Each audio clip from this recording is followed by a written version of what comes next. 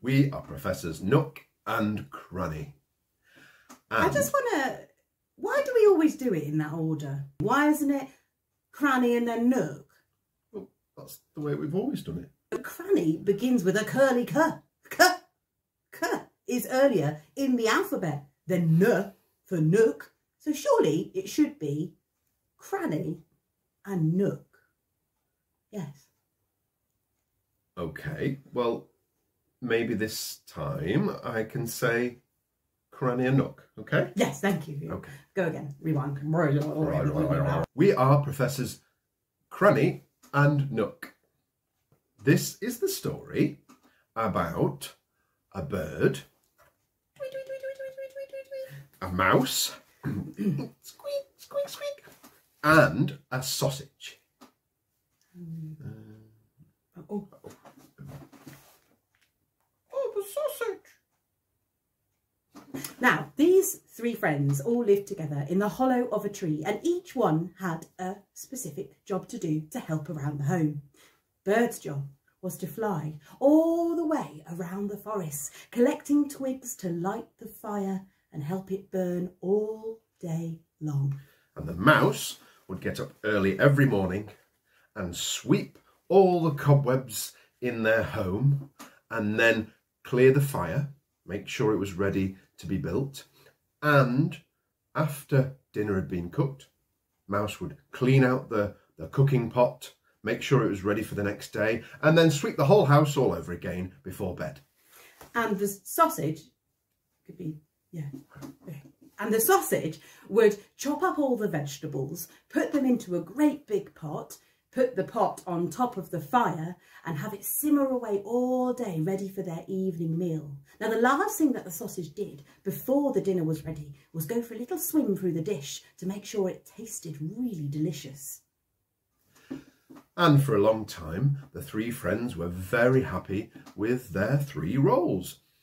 But then one morning, when Bird woke up, Bird thought, I'm not sure about this way of doing things. It seems to me like I do all of the work. I'm the one that flies all the way through the forest every day collecting twigs, and I don't just do it once. I do it 2 or 3 times a day. That mouse and that sausage are pretty lazy. Seems like they've got it too good to me. So the bird told the other two friends, and well, they were very saddened to hear that the bird wasn't happy. So they all agreed, okay, let's swap round, let's swap jobs and see how we do. So the bird decided that she wanted to do the job of the mouse. So her job was to sweep up the cobwebs and build the fire for the day's cooking. The mouse was going to become the cook. So that meant that the sausage got up first thing in the morning, left the house to look for twigs around the forest. And everyone was up for giving this a go, because sometimes, Professor Nook, it's good to try new things out, if you get what I mean. Right.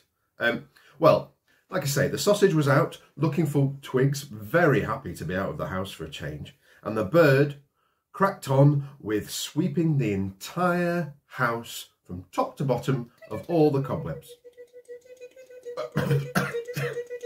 Yeah, all the cobwebs off, that's Which it. was a lot. And then she built the fire, and because she was so happy with her job and quite relieved at how easy it was, she decided she'd go for a little nap. Should it be the mouse next or the sausage? I think everyone wants to know about the sausage. Okay, so the sausage was out collecting twigs. Now, the sausage was working so hard that it got quite warm, the sausage, and started to give off the sausage aroma, which is very nice. Sausage aroma. Makes a lot of creatures' mouths water when they smell the sausage, and one of these creatures was a fox. Hello, sausage. Oh, you look delicious. And without any hesitation, gobbled up the sausage in one go.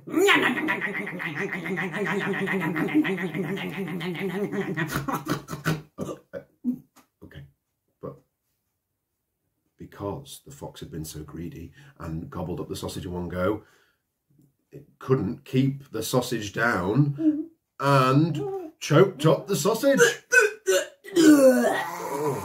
Oh. Terribly sorry about that, old chap. You're actually bigger than I thought you were. So the sausage ran off. So the mouse is preparing the dinner. Prepare the dinner, mouse. Oh, Thank yes. you. And she's stirring the big pot. Just like the sausage does. And she starts to think about what has to happen at the end and how the sausage swims through the dinner and realises that the water's actually really hot. Yeah. The mouse isn't the person to swim through the dinner. The sausage will have to do that. And she's a bit worried about where the sausage is. Sausage should have come home a long time ago. So she heads out into the forest to find the sausage. And she looks, and she looks, and she looks. And eventually she sees sausage looking very sorry for itself. Back at home, the bird wakes up. Ping! Good morning! Wait a minute. A long nap. It's not morning anymore. It's evening.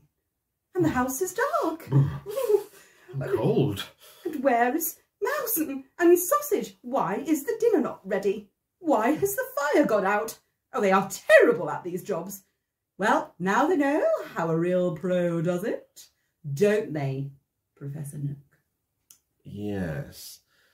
So, the bird did the rest of the sweeping up because there are always cobwebs forming in the home, and then started to wonder, hang on, where are the other two? It's late. Where have they gone? I'm going to have to find them. So she flew off into the woods and went to every tree in the woods that she could find as fast as she could. But there was no sign of the mouse or the sausage. And she was distraught. What had happened to her friends? And she looked all night until she was so tired, she just fell asleep in one of the trees.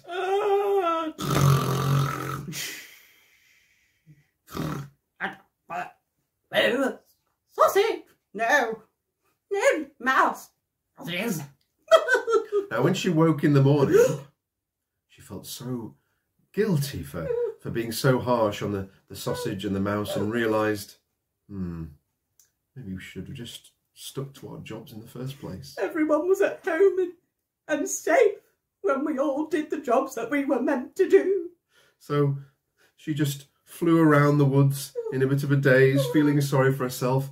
But then, without realising, she got quite close to her home and saw that there was a light coming from the home, from the tree.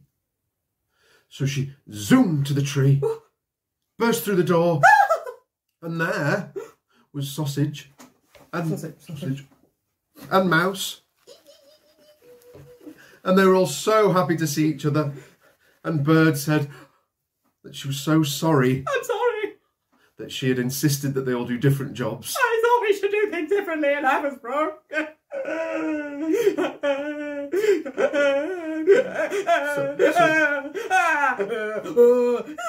So, as they were all so tired and hungry, they all laid the fire together.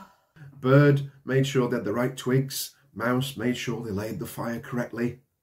And then Sausage helped them prepare a good stew, including diving in at the end, swimming round to add the extra flavour. And they all had a lovely meal, the best they'd ever had. And then they all that night slept the best they'd ever slept. That is a lovely story. Yeah. About friends really helping each other. So I've been thinking, I just wondered if there were any biscuits at all around. Well, now that you mention it, never go anywhere with Cranny without